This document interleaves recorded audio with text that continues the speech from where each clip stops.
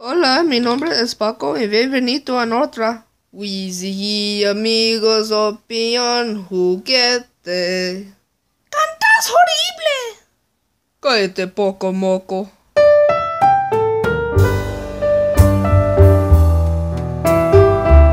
Today's toys were not purchased at a store but rather handcrafted by Pixar Kid. Let me show you.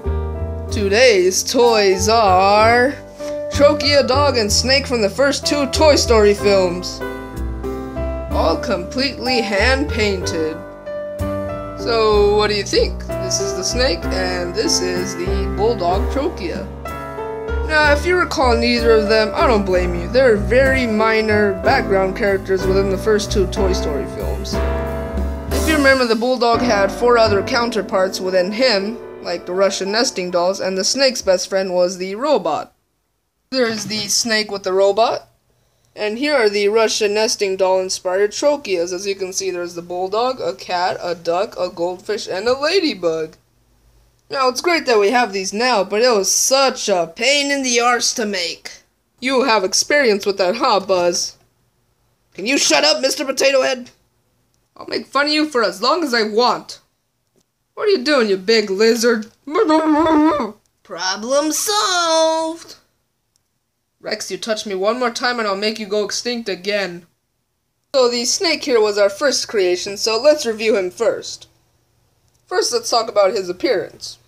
The rattled tail, snake-like tongue, nostrils, eyeballs, eyebrows, mouth, purple crisscross checkerboard design around his body, and his movement.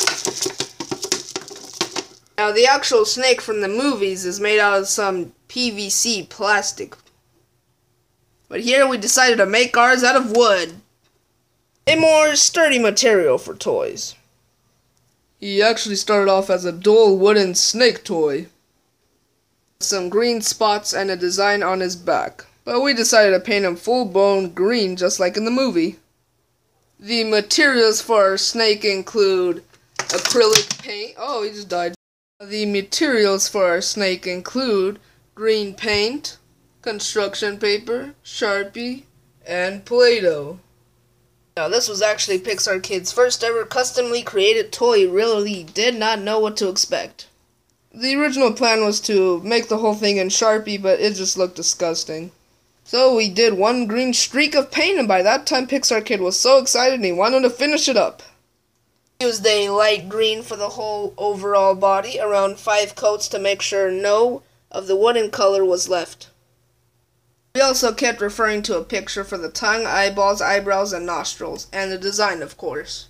Then we got our Sharpie, a dark green Sharpie, and started adding the details such as the nostrils and the eyebrows and the rattles on the tail.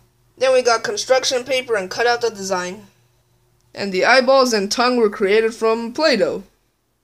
And that's our customly created Toy Story Snake. Now on to the more interesting one that was to create. The Bulldog Troika.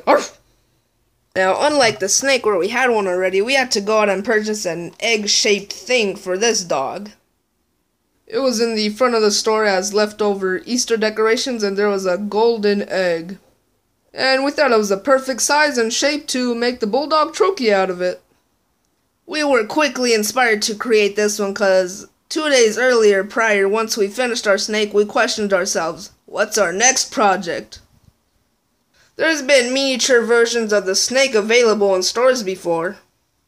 We've never seen a Bulldog Troika for sale, not even online. So we were very eager to create this one. Now, as you can see, there's multiple shades of brown. We had to do a lot of mixing and coloring in order to get these outcomes. And there is actually 12 different shades of brown on this dog, created from 8 kinds of different brown paints. But 18 colors overall. How about we run you through them? What? Caramel candy butterscotch corn. Dark chocolate. Oh no, you don't really need to.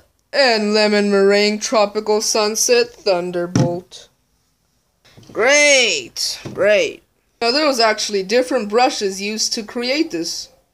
Let me tell you the names of all of them. No! Now time to run you through the process. So as we stated before, this was a golden egg. We had to sandpaper it until there was nothing actually, no colors on it. And then we ran it under cold water. That led to create a darker brownish color. Then we began painting over it, with the first layer of course being the skin color right here. See it? See it? Right here, right here? Wheezy, you don't gotta point it out, it's all over his face. Then after that we sketched on each feature, starting with the collar, then the mouth, then the eyes, then the wrinkles, then the hairs, then the ears, other ear, and the back spots of course. Now, we didn't actually know what its back looked like, or even if he did have spots on his back, so we had to rely on this scene from Toy Story 2. Precisely 8:32-ish. Exhibit A, Woody. He was kidnapped. Exhibit B, composite sketch of the kidnapper. So that's how we knew he had giant spots on his back. So yeah, that's basically the rundown of the whole process of how this dog was created. We were gonna give him friendly eyes, but with teeth like that, we needed to make him look menacing. So, what do you all think? Customly created and hand-painted. Do you think we got the right shades of the character? Leave your thoughts and comments down below. I believe it's time for a 360 of these figures. Now, here's a 360 of the snake. Get off, you creep!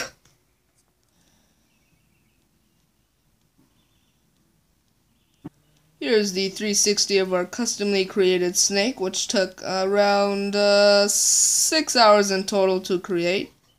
It's not that prestige, but we tried to be our nicest. Now here's the 360 of our customly created Bulldog Troika. This one, as you can tell, has much more colors, and we put way more efforts into this one.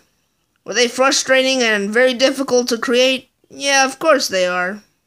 But overall, we're satisfied with the results. So, how did our handcrafted toys come out? Do they look like the ones from the movie? I don't know. Your opinion matters, so let us know down below. And, you've got a friend in me if you subscribe. Thank you for watching, everybody.